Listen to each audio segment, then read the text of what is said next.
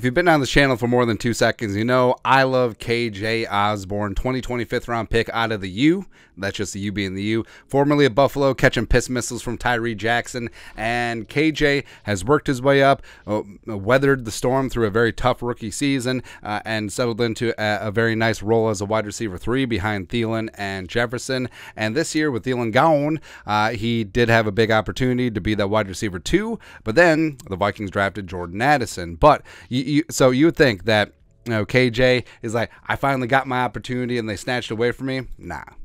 Like, if you know KJ, if you follow him on social media, he's very positive. He's very is what it is sort of deal. And you can't control the things you can't control, so don't sweat over him. And he's the type of guy, and he's not going to ostracize Jordan Addison like you've seen throughout the league. I mean, sometimes when a player when a player's drafted that plays the same position as a veteran, it's just like, give him the cold shoulder. We saw it with Tannehill and Malik Willis. So of course we saw it with Rodgers and Favre.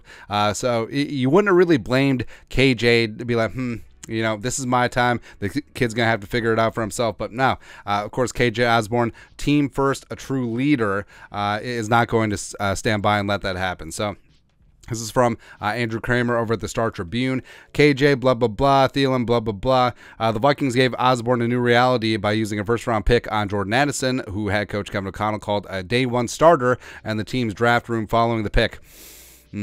Osborn found himself mimicking Thielen another way. He said he texted Addison right away after the selection. After all, that's what Thielen did to welcome Osborn as a 2020 5th-round pick. Because, I mean, if you were in Thielen's spot back in 2020, so Jefferson comes in as a first-round pick, and then KJ comes in as a 5th-round pick. Okay, so now they're working to replace me, bringing in these 2 young guys, but I'm sure Thielen texted Jefferson, Thielen texted KJ as well, and now KJ is just paying it forward. So respect to the pride of Detroit Lakes.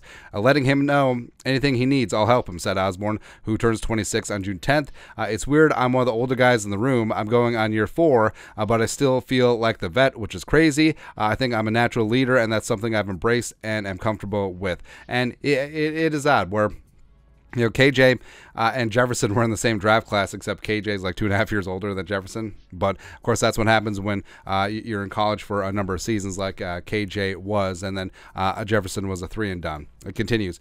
It's not just the draft, he said. It's the NFL. They're always looking to replace you. To me, it's about respect, man. I want to earn my respect. I was a 5th-round pick. I was a 2-star recruit. I came from the MAC. MAC before the U.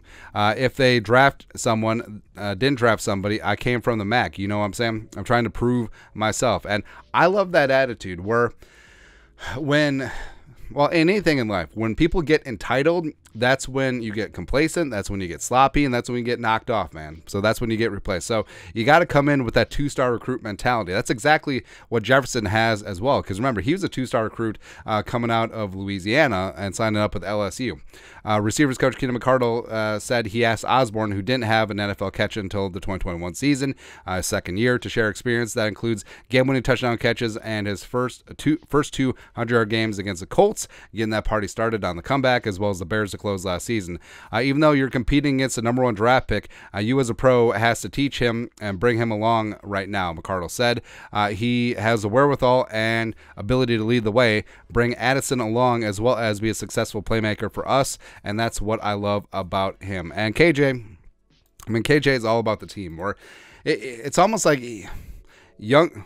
It almost helps that he's been through a lot, you know, being very lightly regarded coming out of high school, and then going to the MAC in Buffalo, and then going to the U for a season, being a 5th-round pick. So it actually benefits him that he has a good worldview, and he's very mature. And also, I think that he sees that with Jefferson, with Addison, with TJ, with him, this offense is going to be legit, man. And that's the best way to get everyone paid and taken care of. And KJ is in a contract year, so whether he gets paid here, probably not likely, or somewhere else, you know, the tide raises all boats. So KJ helping Addison, Addison helping KJ, all that stuff. It's JJ helping everyone. It's going to go a long way, and this offense is going to be beautiful. And it's just team first attitudes like this, which I love, and it's something that Kevin O'Connell and KJ Adofo-Mensah have fostered here, and it's great for the culture, and I absolutely adore it. KJ is one of my favorite guys, man. But that's it.